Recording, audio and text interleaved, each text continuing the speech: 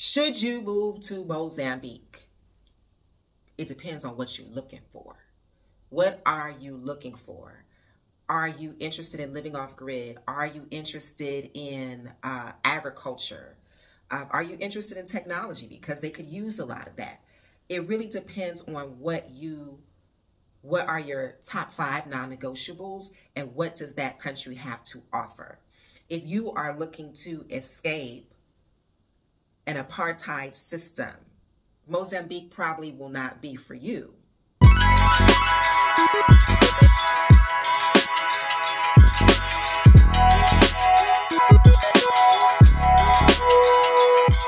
Welcome to BLAXIT to Africa. I'm Tadre Delora Mournier, a California native living my best life in Nairobi, Kenya. Thank you for coming along for the ride. I hope that you are informed, entertained, and inspired to BLAXIT to Africa.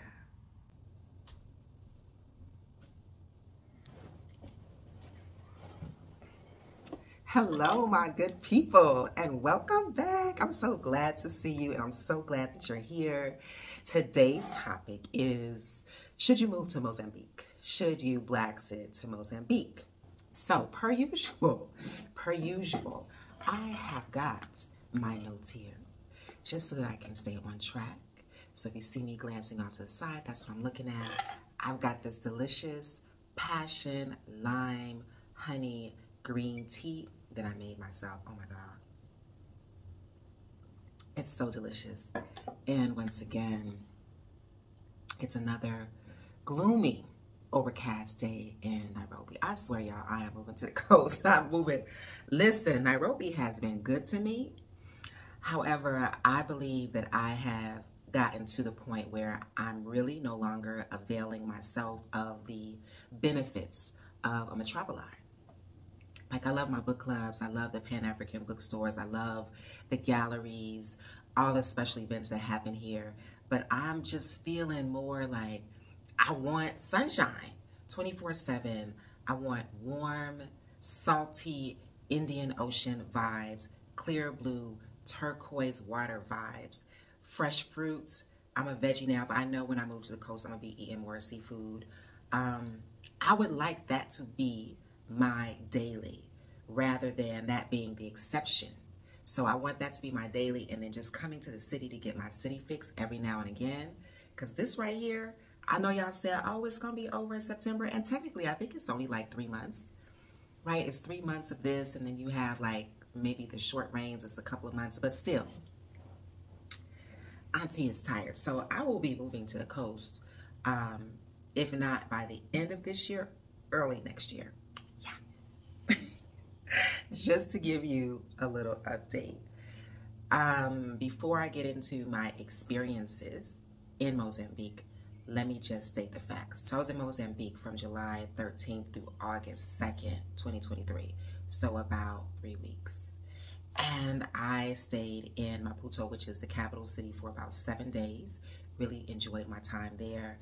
I was in Tofu Beach for about 5 days and Vilanculos for about 9 days. Mozambique got their independence from Portugal on June 25th, 1975. Now, just to give you some context, I was born in 1973. Kenya received its independence from Britain in 1963. I feel like I'm using the wrong language here. Received, got, fought, won. Maybe that's the better word, won their independence. However, the Mozambicans, indigenous Mozambicans, won their independence from Portugal in 1975, ending 470 years of Portuguese rule. Ooh. Now, most African nations received their independence or won their independence in the early 1960s. These Portuguese nations, Angola, Sao Tome, I think also Guinea-Bissau might be included in that, 70s. In fact, in Sao Tome, slavery still existed. Cape Verde, 1975 or 74, thereabouts. So That's a good 15 or so years after all these other African nations won their independence from their colonizers. Now, let me circle back to the United States of America. Now, we received our freedom. We were emancipated as African peoples from the shackles of slavery in the late 1860s. However, there were still people that were enslaved in the United States of America in the 70s. I read about this and I was shocked. Like, we celebrate Juneteenth and, you know, it was after the Emancipation Proclamation. However, there were still African Americans who were enslaved in the United States in the 70s. And there was an older woman who was interviewed, and she says, you know, you guys have to understand that these plantations are ginormous. They stretch for miles and miles and miles. You're never allowed to leave the plantation. So how would you know that you were free unless somebody told you? So I just wanted to make that connection before we start judging, okay?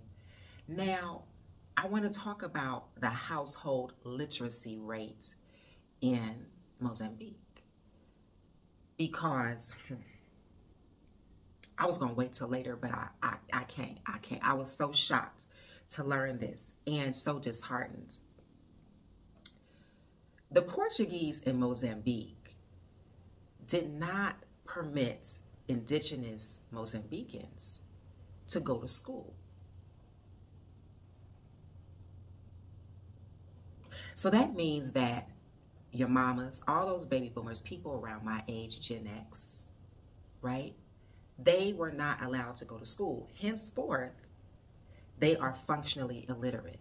So when you meet a person in Mozambique who's around about my age, middle age, chances are they are going to be functionally illiterate because they were not allowed to go to school. Y'all, it's 2024.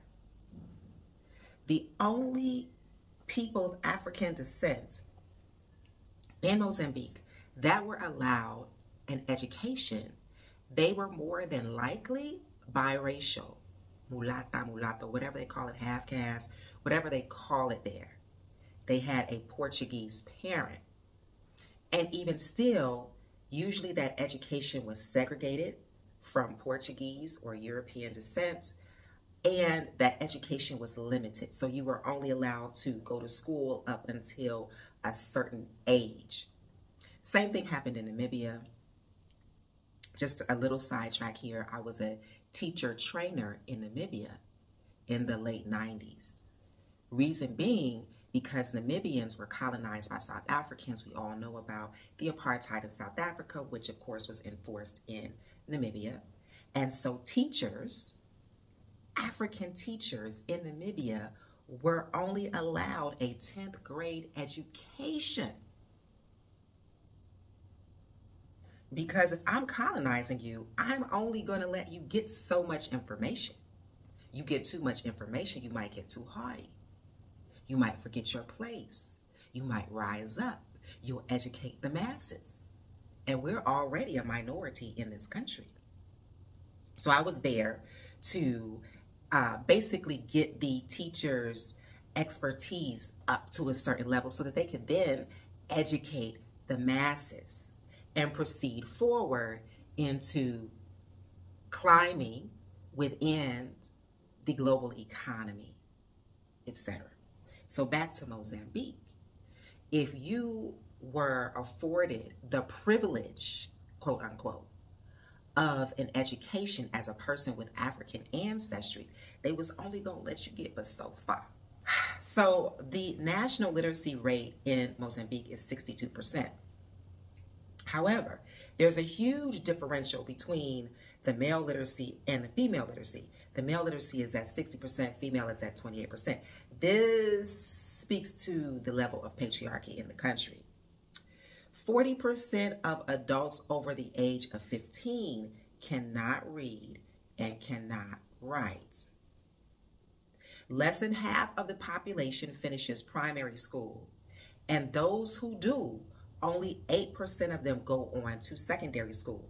This is based on a household survey from 2022. Roughly 40% of children between the ages of 6 and 17 are out of school, and only about 101,259 children have access to preschool education. From what I was told from a Mozambican, is that they take education seriously and that education is relatively inexpensive there. So on their flag, they have a Marxist star, they have a hoe, as in an agricultural hoe, and they have a rifle and a book, because even though their literacy rates are relatively low, they don't play about learning. And it was a joy for me to see kids walking home from school with their books, and there's such a pride to it. I mean, when you have that type of history, how can you not? Versus how I grew up in the U.S., where it's like, let me see if I could finish my homework before I have to go home, so I don't have to carry these books, because it was almost like shameful. You weren't cool if you had books, if you had a book bag, if you were scholastic in any way. Now, from my research, which was rather cursory, I Googled just like everybody else, Mozambique only has one nationally owned commercial bank. Now, I met a brother who worked in the industry, and he was like, we don't have any. We don't have any nationally owned commercial banks. And I was like, that can't be true. Like, that can't be true. He might be right.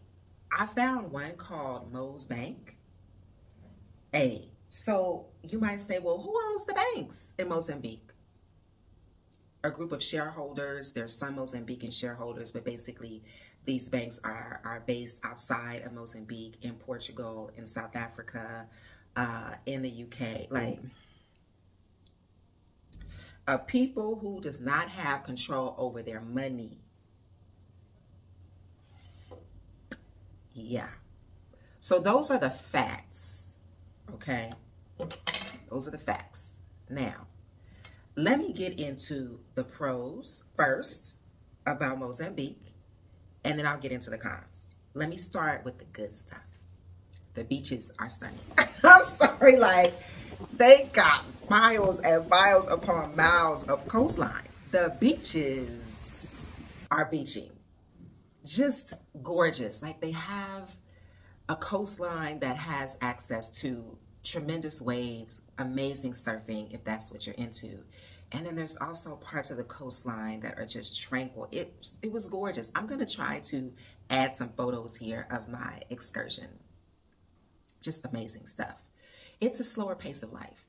And at this point in my life journey, I appreciate a slower pace of life.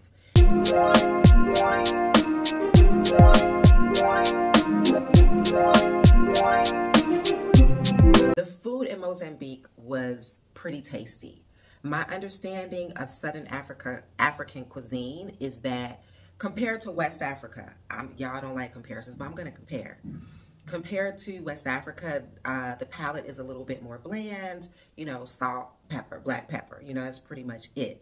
However, because of the Portuguese influence, they had some cheesy dishes, and I felt like there was just a tad bit more flavor, and I really enjoyed the meals that were infused with coconut milk and different spices and cheeses. It reminded me quite a bit of Afro-Brazilian cuisine. Obviously, you see that connection.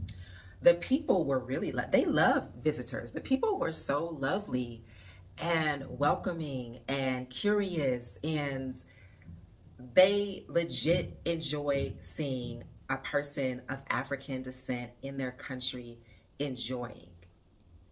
I can say that I haven't had that experience everywhere. For instance, I was in Zimbabwe, and there were Zimbabweans, Black Zimbabweans, that were serving me with anger and resentment. As in, you're Black just like me. How are you worthy of this experience? That was not my experience in Mozambique. So I was happy for that. I remember just going to like a real local spot for lunch, And this woman was just like, where are you from? And she got her mother on the phone, and I'm talking to her mom, and people are just like, okay, like, yeah, I'll help you film, no problem. It was a very welcoming experience for me.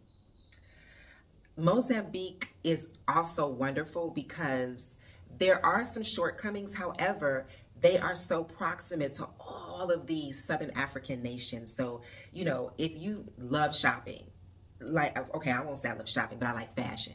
I found that Mozambique was lacking in that area, but you can take a bus. Like, they have buses that go directly from Maputo to shopping malls in South Africa.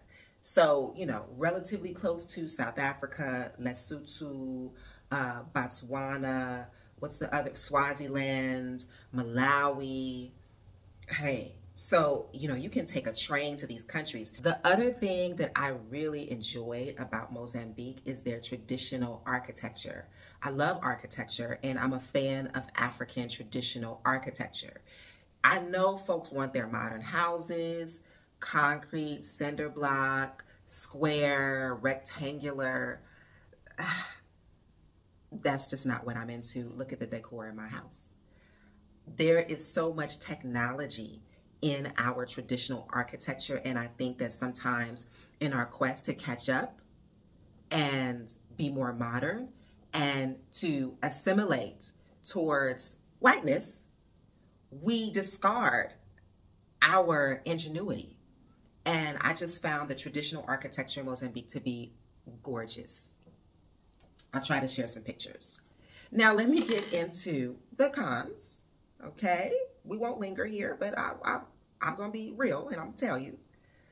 Difficulty of travel. Yeah, I know that a lot of Kenyans watch this show, listen to this podcast. And I know that every nation has its cons. Things that you just really want to change. My Kenyans. Be thankful. Just be thankful, okay?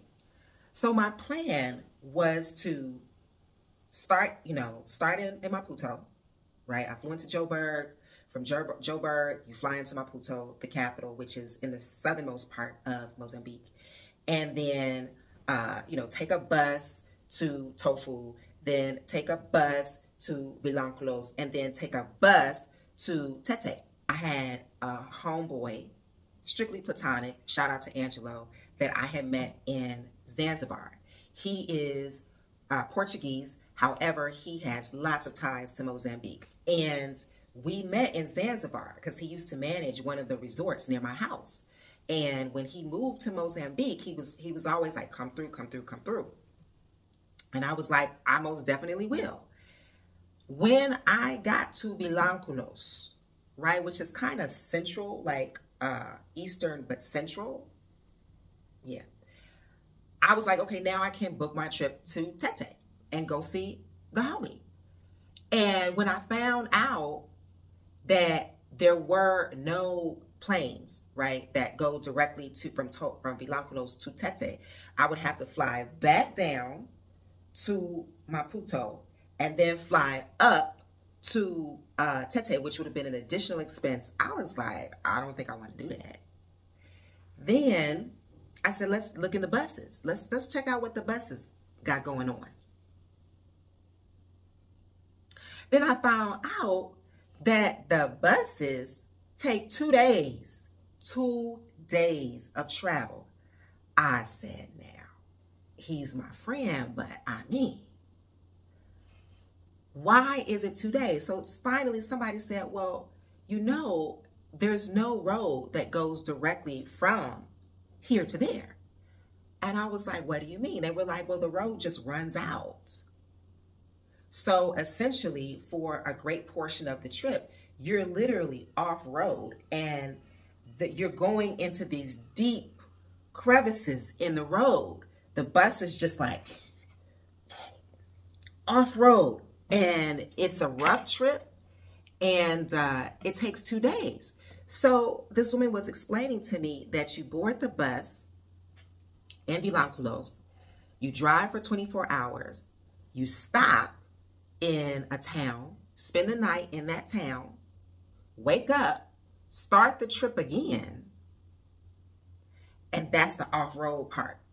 And I really wanted to visit this friend. I really wanted to experience a different town. And I was on YouTube just really trying to get a feel of the town. And I was like, I can't do it.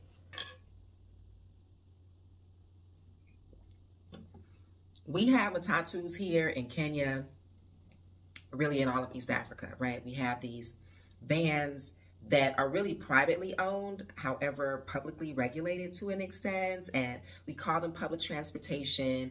Is basically, you know, you stuff a lot of people in there, you pay your money, and it's relatively efficient. Then we have these gigantic buses that are, you know, painted artistically. There's Wi-Fi, there's surround sound, music, you know, bumping. There's TV screens with music videos. Like, it's a whole experience here in Kenya. Not so in Mozambique. The transportation, in Maputo, the capital city, it's not bad. Like, there's no flavor. There's just no flavor there. You know, the matatus, if you will, I forget what they call them there. They are not in good condition, aesthetically or even mechanically. It's no flavor. They don't have the big buses like we have here or in Kampala. Once you get out of Maputo, that's when it's a gamble, you know. It's a gamble. And it's not very efficient. I don't know what to say about that. Another con is that Maputo, really the whole country, but I tend to like look at the capital cities because the capital city is a good indication of what the country wants you to see, how the country wants you to see it, right? It's like the facade, the mask. How do I want you to see me? You can look to the capital cities, generally speaking. And it felt like it was stuck in time. And I understand because their independence was in 1975. So is the architecture in the capital city, all of that, the way the streets are organized, the sidewalks. Mind you, they have these gigantic sidewalks, but they're crumbling.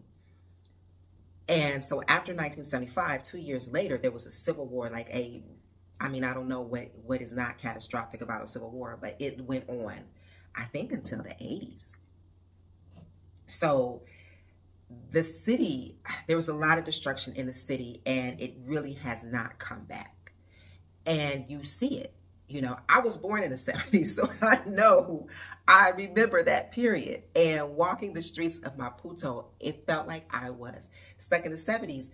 And I could see it. I could see how the Portuguese was living their best life. There's a lot of colorism. There's a lot of texturism in Mozambique. A lot. Most of the women that you will see in the capital city, they will be skin brightening. They will be in some process of skin brightening, and they will have stiff wigs, lace fronts. When I went to the market in Maputo that everybody said that you should go to, there's a whole section, aisle after aisle after aisle, of people making weaves and wigs and selling all of these hair products, and just like, whereas before it was like a fruit market, now there's this whole section that's dedicated to hair. And the Chinese are there, by the way.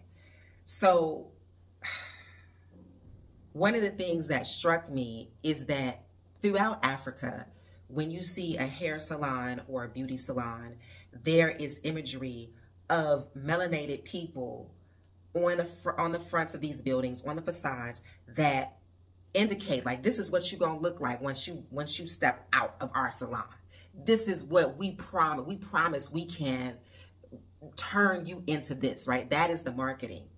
Albeit most of the people on the fronts of these salons and beauty shops, barbershops, they're light-skinned, they're usually African-American celebrities, etc. They're much lighter than the local populace.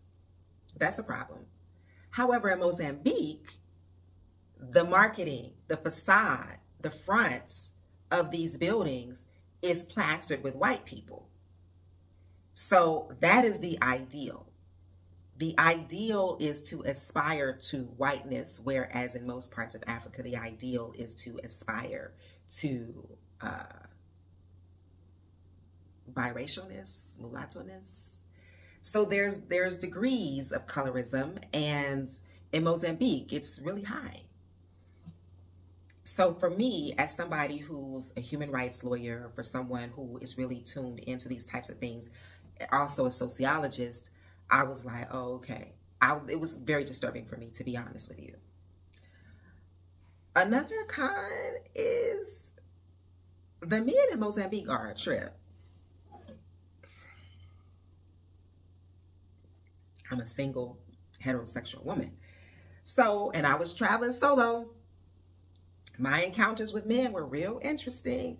I always say, once you mix that African with that Latin, baby, from Brazilians to Dominicans to Puerto Ricans to Mozambicans, like across the board. Hey, I found them to be possessive, controlling, lots of machismo. I mean, yeah. So I ended up meeting this guy. Again, transportation. So let me go back to because the transportation is interwoven into this. So I went to this restaurant. It was a seafood restaurant in Maputo. Everybody was raving about it. It was supposed to be like the nicest restaurant there. I was like, okay, let me go check it out. It was all right. You know, it was okay. And when I got ready to leave, I couldn't get a car back. Now, Uber's not there, Bolt is not there, but they do have a couple of local ride sharing apps that I was using. I was unable to get a car. So I said, you know what? I'm just going to walk until I can maybe get a matatu. And that's what I did. Got in a matatu. I was like, okay, I don't know where I'm going. It's dark. So I was just asking people in the matatus, anybody speak English? Because I was using my Spanish, but my Spanish was only getting me but so far. Because, you know, the pronunciation is different, although the spelling might be the same between Spanish and Portuguese. Okay. So this guy turns around and he's like, you know, I speak English. I can help. Where you going? Told him where I'm going. He was like, cool. I'm getting off at the same stop. I was like, all right, cool. So we chatted up. We get off and I'm just literally down the road from where I'm staying. I had an Airbnb, really cool. And he was like, I'm going to an all-female hip-hop event. Would you like to go? I'm like, yeah, of course I want to go, you know, of course. So I'm like, this is how my life unfolds, adventure. And, you know, we walking, we talking, and it's just like, you know, two people just enjoying time and space. The moment, first of all, didn't I pay for him to get in? I think I did. Some was going on with his money, his whatever. I don't know. I was just like, look, I'll just pay. And it wasn't cheap to get up in there. So I paid for him to get up in there. And as soon as we got up in there, he puts his arm around my shoulder. I was like, what are you doing? Don't do that. Claiming me, as my girlfriend would say, he's pissing all over you. He is claiming his territory. You are his property. And I was like, don't do that. So he did it a second time. And I was just like, what are you? Good sir. The scene, the hip hop concert, all women, that's what's up. It was a good time. So me and this guy, we stay in contact, and I end up meeting him at a cafe. As soon as he left, because he had to go back to work, as soon as he left, men started coming over to my table. Men that had seen him talking to me, they started coming over to my table, and they were just like, yeah, you know, really aggressive, like. And basically, they were like, I'm the better choice. You know, what are you doing with him? I'm the better choice. Like, I was just like, y'all are much. Ultimately, the guy that I met on the Matatu became really possessive. Like, I told him, I said, listen, I can't do this. And I find you to be very controlling. And I know that I'm not the first person to tell you this. And he was like, yeah, you know, basically, I have been told that. However, you know, I really want to stay in contact with you. And when we were at the concert, one of his homies was like, this the one, this the one, this the one. And I'm like, how? I just showed up. How am I the, like, they was really bigging him up and just like inflating his head. It was interesting. There's no real fashion scene. That's not to say that there's not fashion designers. I would just say that the people who are designing, they're mostly creating wedding wear. And it makes sense because if the economy is depressed, people are really not buying clothes like that, except for secondhand, because they obviously have a secondhand market. However, when people buy new, it's basically just during special occasions. So these designers they're creating more so wedding dresses. And I did find one line that was kind of appealing. However, I could see that they were not marketing to Black Mozambicans. Their models, for the most part, were Portuguese looking, perhaps Indian looking. I couldn't really tell. They were like European looking with a slight tan. And the couple of models that they used in their lookbooks that were African, Black African, they were like in the background. And I could obviously see that they were not marketing to me. So I didn't want to support that. And when I was speaking to another creative about this particular brand, she agreed. She was like, yeah, they don't want to fuck with us. Like, that ought to give you an indication of where they are at socially. The other issue, I had difficulty accessing my money. It wasn't as difficult as Nigeria. If you haven't watched that video, how Nigeria made me appreciate Kenya, watch it. It wasn't as difficult as Nigeria, but it was still difficult. And I think it might just be because they're on an entirely different banking system because they were colonized by the Portuguese, and the Portuguese still own the majority of their banks. There was one woman that was staying across from me. I forget what country in Europe she was from, but she couldn't access her money at all. Imagine being on vacation and you can't even use your ATM card, honey. Woo. So what I would say is it was commonplace for the ATMs to be out of money. I was uncomfortable using the ATMs because many times there wasn't like an enclosure. You're just literally on the street. And I'm a city girl, so I'm just like, you know, hyper paranoid. You know what I'm saying? You're literally on the street. There's no security guard, and you're just using this ATM machine in some cases, not all. I got a SIM card. That was easy. They have an M-Pesa system attached to these SIM cards, very much like, you know, Kenya and Uganda and Tanzania. However, I was having difficulty accessing that piece. The M-Pesa is like a mobile wallet. So I got up one morning, went directly to, I believe it was Airtel, and I was literally there for the whole day trying to get this situation worked out. Now, this was last year, so I don't remember the specifics. And then it's very commonplace to see these long lines of people trying to get access to their money at ATM machines. So when I was in BLAXIT, I was like, oh, and BLAXIT is a town, it's a coastal town in Mozambique. Long lines of people. So I'm in the line. I'm like, you know, I'm just gonna be patient. Then I see this brother rolls up, you know, he's got, you know, a suit and tie on, and he forms his own line, the classism. Then this other woman rolls up. She looks East Indian-ish.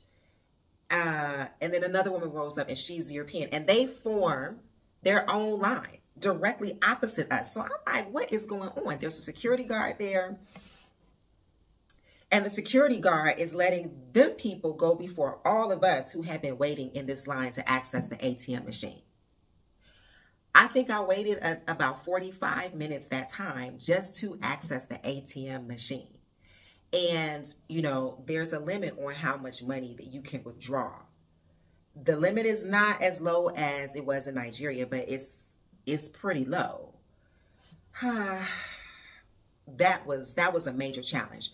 When I was in Tofu, which is another beach town, coastal beach town in Mozambique, there were no ATM machines in that town. And, you know, Mozambique is largely a cash economy. So there's really no using your credit card or debit card in most places. Like, there's really not a lot of that. So what I had to do is go to the main road, and like, I wanted to get a matatu. The matatu would stop, and I was just like, where am I? I couldn't figure out how I was supposed to get inside because it was packed. Like, people were standing up, people's asses was hanging out the window. Like, they were just like, come on, come on. And I was like, where? And they would just drive off and leave me. So I Googled, I was like, well, how far is it? Maybe I'll just walk. I ended up hitchhiking a ride in a pickup truck. I did this a couple of times, okay? I ended up hitchhiking a ride in the back of a pickup truck to the next 2 towns over, to the gas station that had a few shops and an ATM machine. And that's how I was able to get cash out. And then, well, I think I walked back to Tofu, and because they have Tofu, Tofino, and then there's another town where the ATM was. And I did that a couple of times. Yo.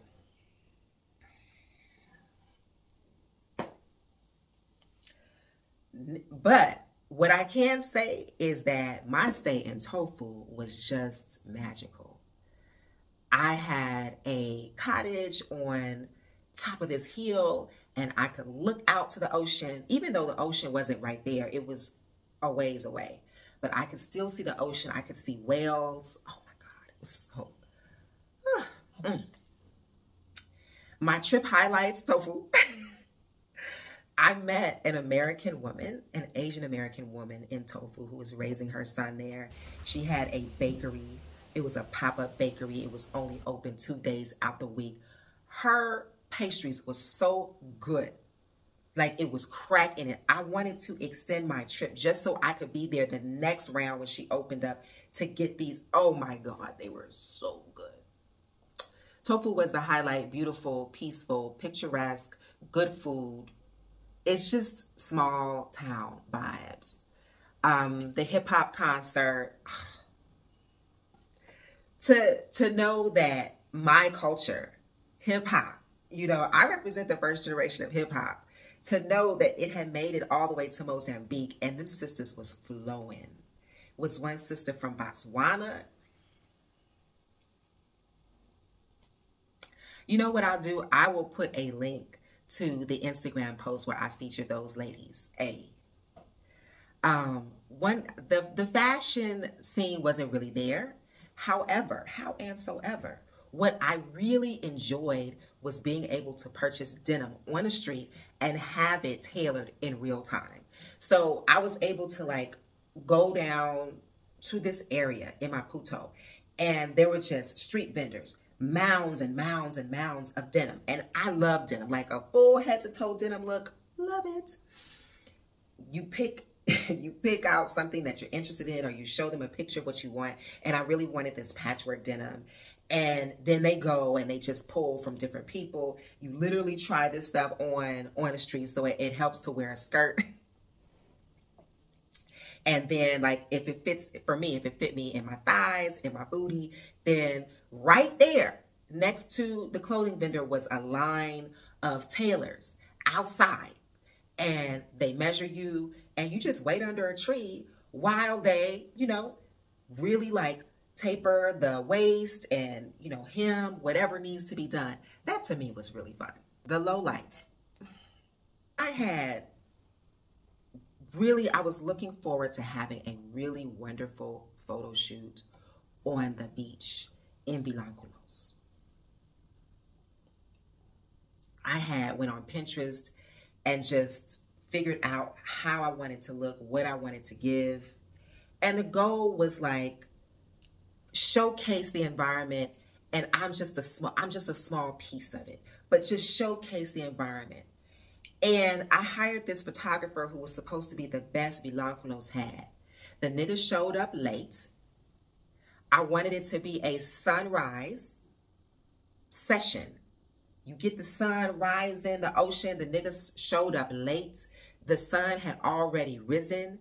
And what really pissed me off is that he was able to get images of himself with the sun rising in the background, but there were none of me with the sun in the background. It was just gray. It was overcast. Then he tried to do some doctoring that didn't make sense. And I paid him. And he was supposed to be the best they had. The difficulty of travel, I covered that. Bearing witness to the caste system. The caste system in Mozambique is real. You know what I'm saying? You got the Portuguese up here.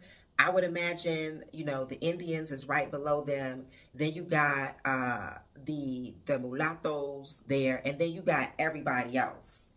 And as a sociologist, it was easy to see and it was difficult to witness.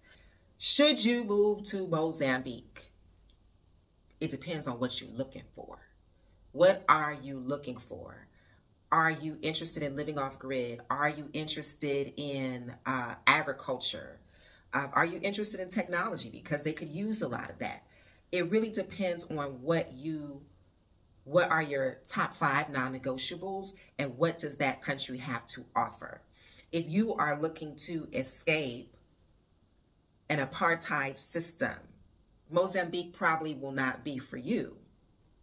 There is a racial strata in Mozambique, and I experienced that. Even in dealing with white Americans in Mozambique, I happened to meet them in Tofu, and I don't want to get into the specifics because it was very violent. It was emotionally violent. I will just say that these white Americans that I met, they weren't trying to see me, but yet they were intrigued by me. And so ultimately, they ended up treating me kind of like a novelty pet, like a novel pet. And then they tried to pimp me out to this European dude who was married, who had a fetish for Black women. And it was under the guise of, come, let's hang out. Come hang out with us. I won't get into the details. So when you're moving to a new place, you have to ask yourself, who's going to be a part of my social circle? And the fact that you more than likely, you might have a college education and you're exposed to this and that, and then you're moving to a country where the illiteracy rate is very high. Who are you going to talk to? Who will you experience life with? And how will you all experience life together? Before I forget, I do offer BLAXIT consultations. If you're interested in BLAXITing to Africa specifically, hit me up. There's a link in the description. All right. So your social circle is going to depend on who you are and what you value. Now, when I was in Zanzibar, I tried making friends with people in my neighborhood. It was a sister down the street from me. She kept inviting me to go out with her. I went out with her. First of all, I just want to say she showed up to go out. Her face was powdered white. Again, this desire to be more proximate to whiteness, to Arabness. Secondly, she expected me to buy all her drinks. And I was like, I'm not your man. You need to get these dudes you talking to all up in their face. Get one of them to buy you a drink. So there's that piece, right? The economic piece. Then, you know, I was also developed a rapport, a friendship really, with the woman who lived across from me. I lived in a small fishing village.